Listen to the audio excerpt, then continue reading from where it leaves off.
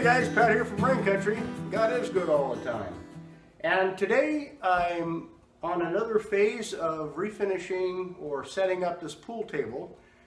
Purchased this pool table here a week or so ago and have been nibbling at it a little bit at a time. We're getting ready to put the felt on. Actually, this is going to be cloth, it's not felt.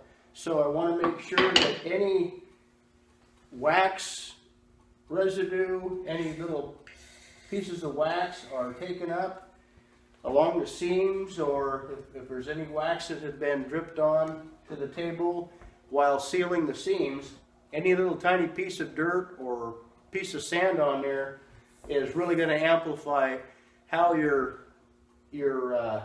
play is going to be on the table. What I'm doing is I'm just going through with the final sweep on this.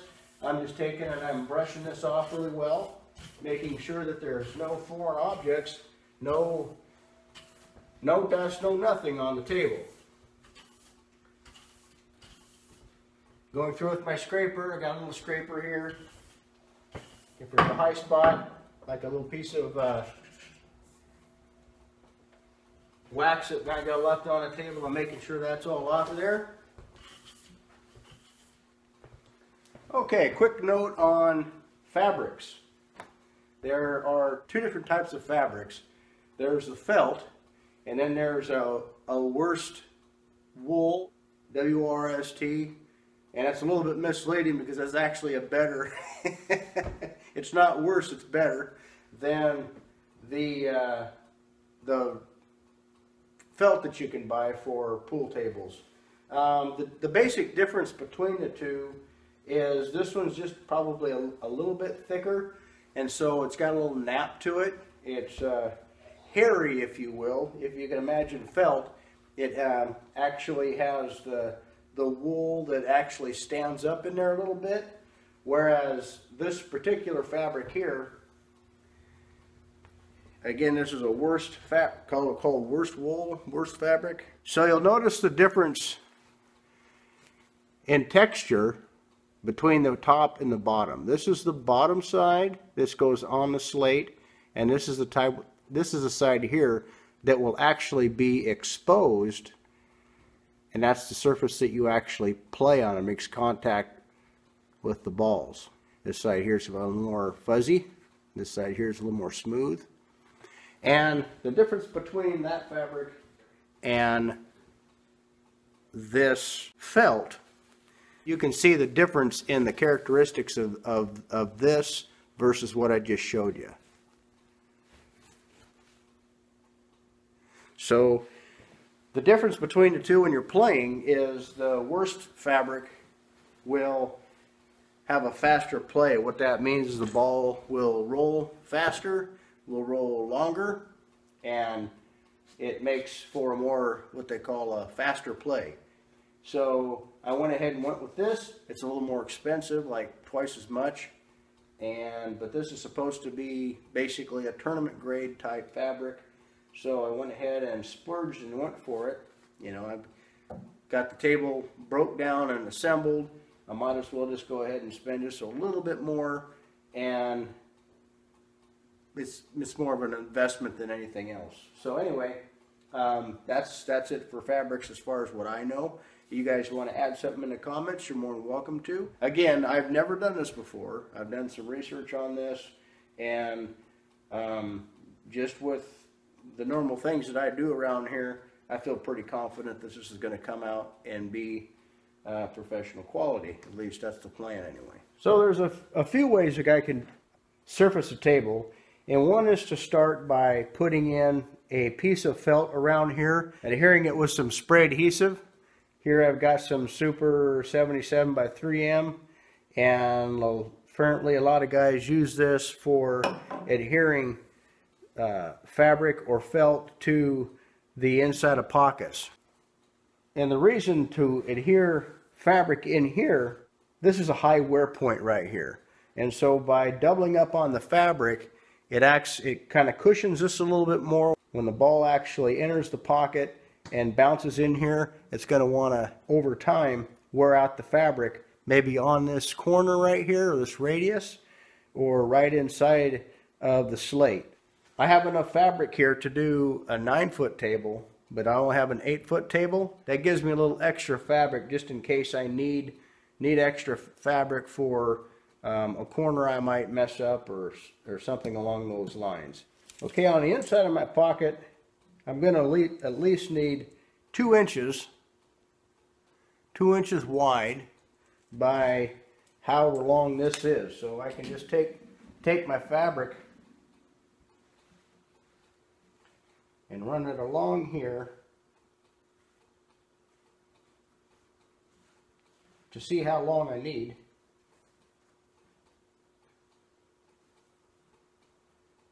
And I'll just cut off a little extra. I can always cut it off when I get done. So this right here will be for the 2 side pockets. And if I just cut it right directly in half, I'll have a lot extra to line those pockets. They gave you plenty of fabric, it looks like.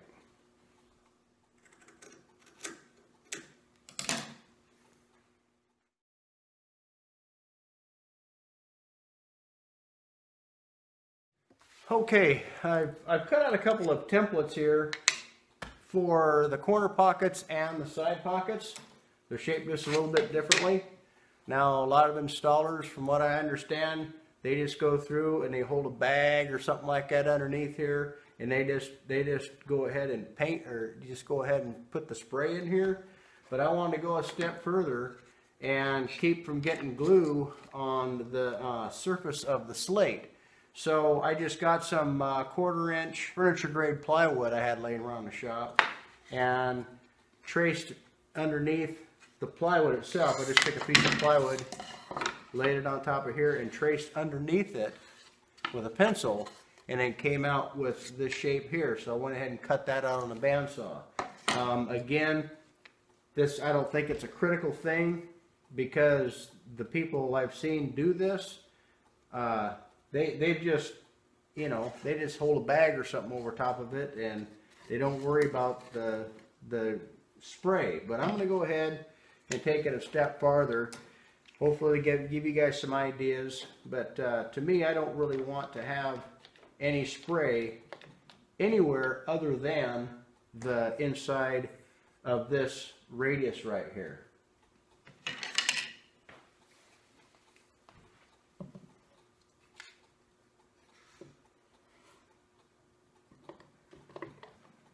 Shake can well before using it. Doesn't tell me how long, so here we go.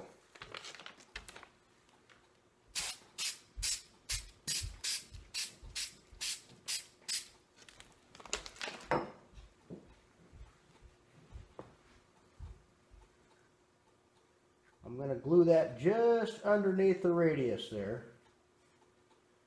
The stuff works great.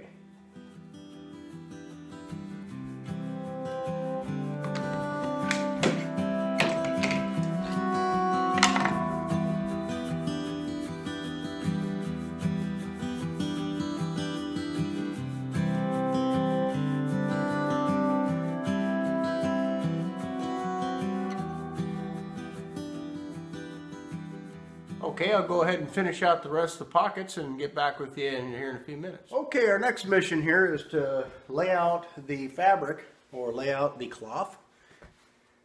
Again, they have a specific side, an up and down side. And it looks like they give you plenty of extra scraps here for doing pocket corners. So I didn't need that small, I didn't need to cut that small piece up.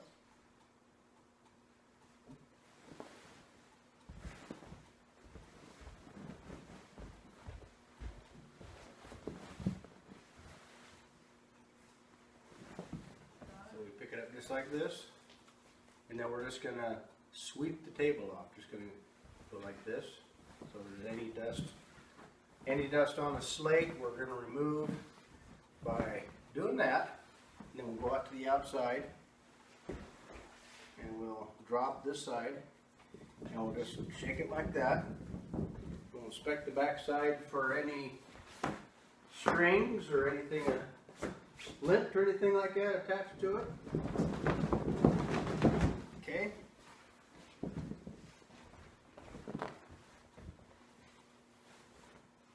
I always put it on there square. So now that I got my cloth all square and got plenty of overhang, I could have probably got by real easy with a 8-foot cloth, obviously because it's designed for an 8-foot table, but I just wanted to make sure that I had plenty of cloth, and they give me plenty of cloth for the rails and everything, so I think we're in good shape. So I'm just going to put a couple of staples in the end here.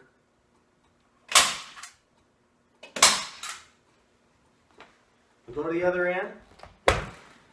Now I'm going to put tension on it, and I'm going to make it, pull it tight, and as I'm keeping tension on it, I'll put a couple of staples on this end.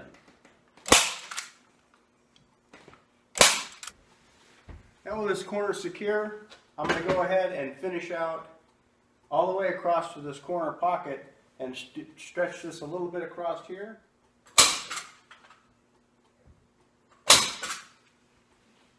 And then I can just take this, just barely take the slack out of here and nail it all the way across the end here.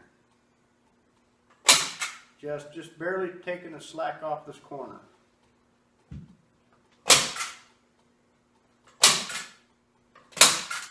I'm going about every 2 inches on the back side, 2 on the end, 2 on the end, and about every 2 inches in the center. Actually, every 1 inch is in the center. Now I'm going to go back with a hammer and make sure that all of the staples are flush against the slate. So I'm pulling this way, and I'm also pulling from that other corner pocket. A little bit of tension here. Actually, quite a bit of tension.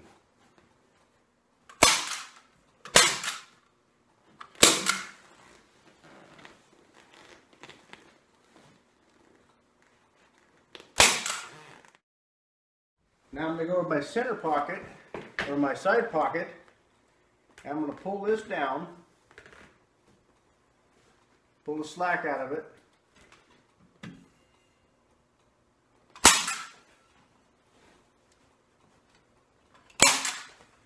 where I have a little bit of material here to work with. Then I'm going to go to the opposite side and pull directly across the table like this from the opposite side pocket and pull all the slack out of that I can, putting quite a bit of tension on it. Then I'll put a holding staple right here.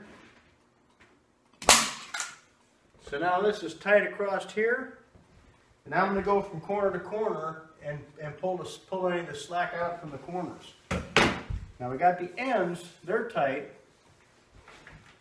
But now I want to go to this other corner here and pull any slack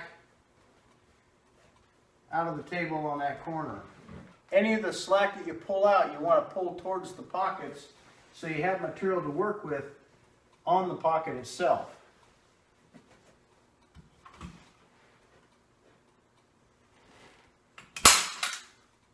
I don't want to distort any of the fabric coming this way because that side over there isn't fastened down yet. So I'm just going to take a light, some slack out of this and just put a staple right here.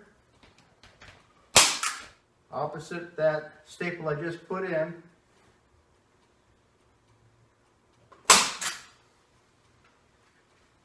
Go to this corner pocket, pull them this way. The end result is you want this thing tight, and so I don't want to distort the fabric as it's coming this way. I'm going to try to get it as straight as possible from one side to the other, and then on the other side I'll pull against it and I'll pull all the slack out of it.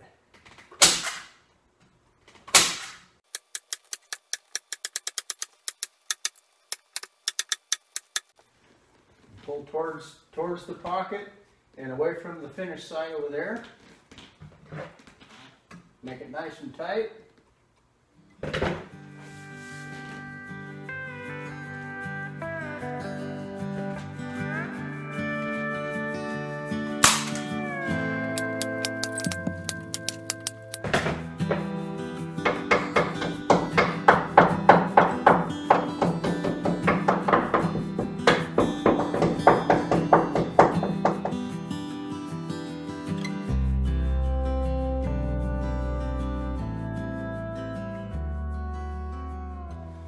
Okay, now I'm going to come in here and start tightening up the pocket areas.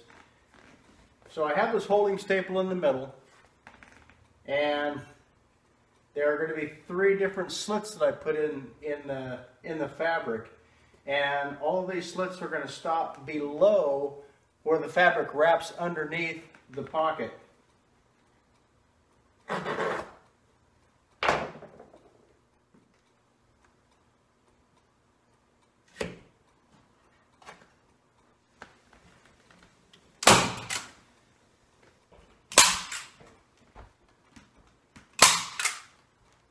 So guys, I've been struggling with these pockets a little bit, so I had the camera turned off a little bit so I can focus.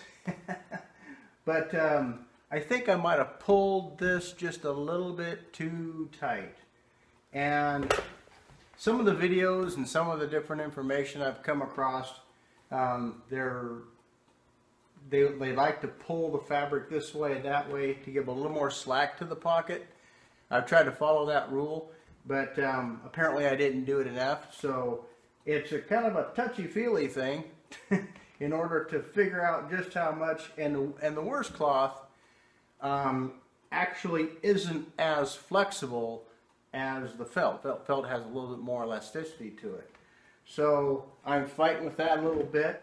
I'm putting some holding staples in here, and I know you're supposed to remove these after you get done with the project. I'm not sure if I want to do that or not, because this is so tight in here that it's really hard.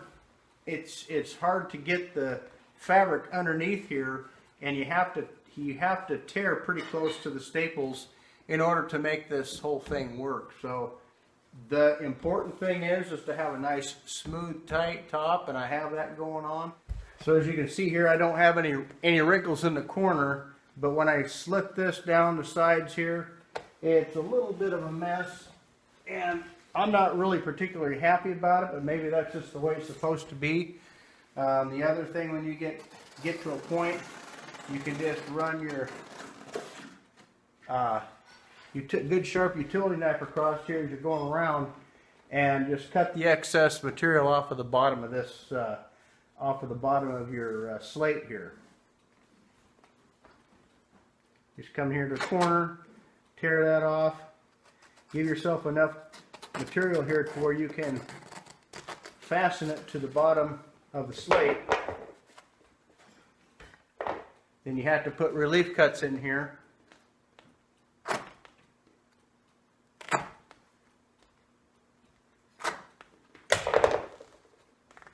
But there's just not enough stretch there for me to make that work.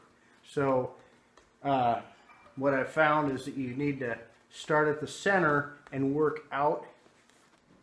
And I remember I got the bottom piece down here. I've got to relief it as well. So yeah, if any of you guys got any ideas on how to do that better, I'm open to suggestions. In the event that other people get in here and want to know how to do it, then they'll have a whole bunch of different ideas. And I know that's not going to be a very pretty inside pocket, but I'm going to leave that just for the extra security and not having that come out. I can always take those out later if I choose to. But I think that just gives me a little more holding power on that pocket. Not really tickled about that, but this installation is not going to affect the ball, any of the play at all. I am happy how tight this turned out. I did tighten it pretty good, so matter of fact, I think I might have tightened it too much, but it looks really nice. It's nice and flat. There's no puckers in it, and that's what I was looking for. The next thing that I do is going to be to work on the rails, so that'll be on the next video. Appreciate you stopping by. Thanks for watching. Take care, and God bless.